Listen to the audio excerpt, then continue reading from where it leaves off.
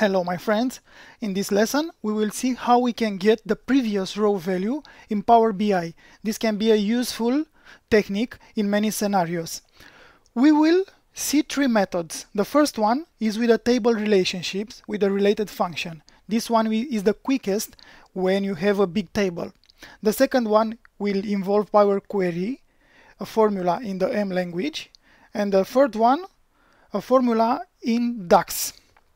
So now let's see what is the scenario.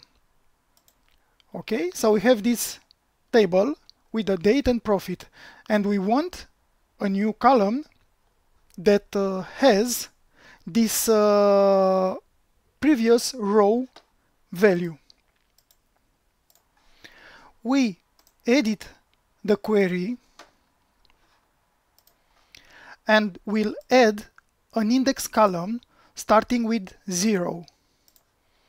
Okay, and now we need to create another table, a helper table, reference.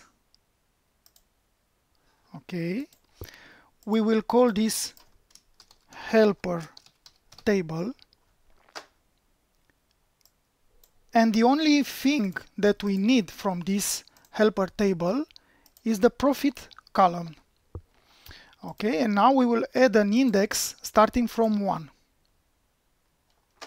Okay, we go to Home, Close and Apply. And now the new table is created, and Power BI already created a relationship which is not correct. It's with the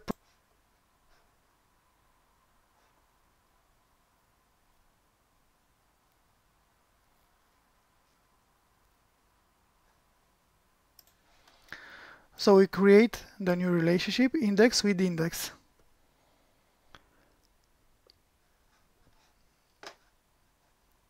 Okay. And now we will go to the first table and create a new column, which will be called previous row. And we will use the related function and helper table profit to get the profit from the helper table. Okay,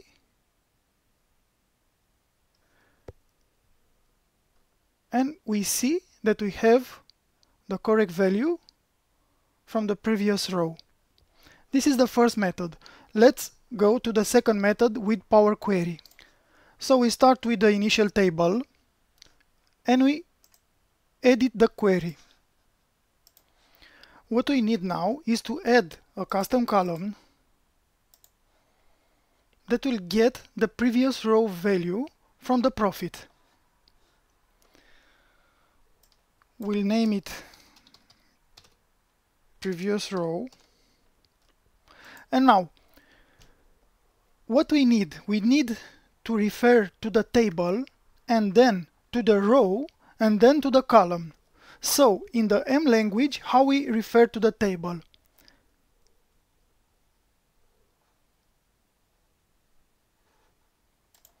In Power Query, the table is the previous step, but what we miss is an index. So now we will cancel the custom column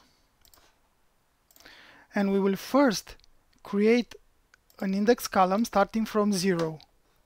Okay, and now we can refer to the row.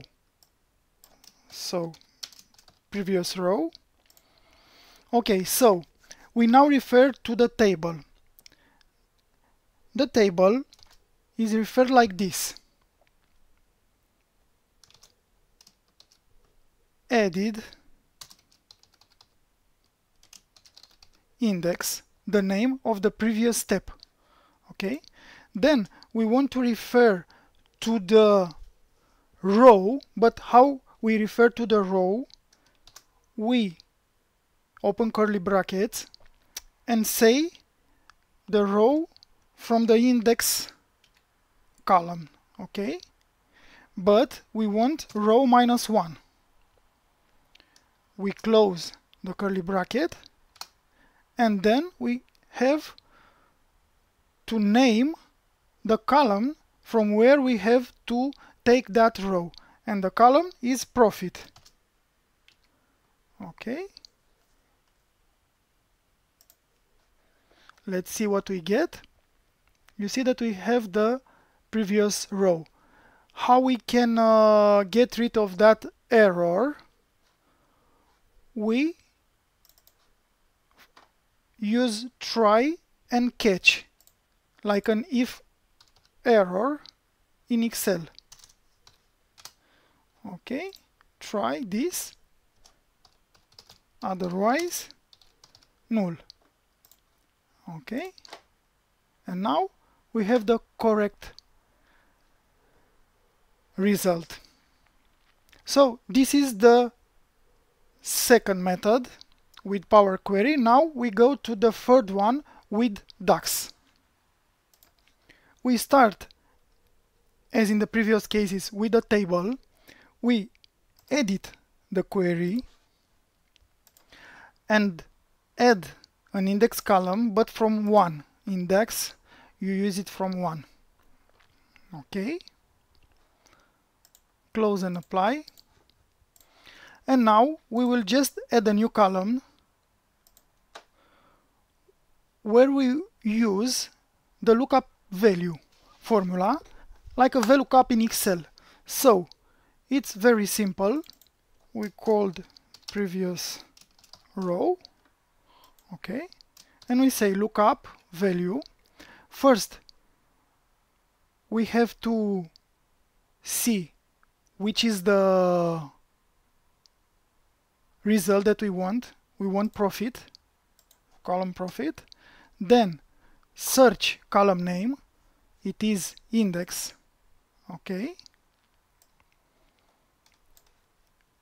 and the value that we want to search is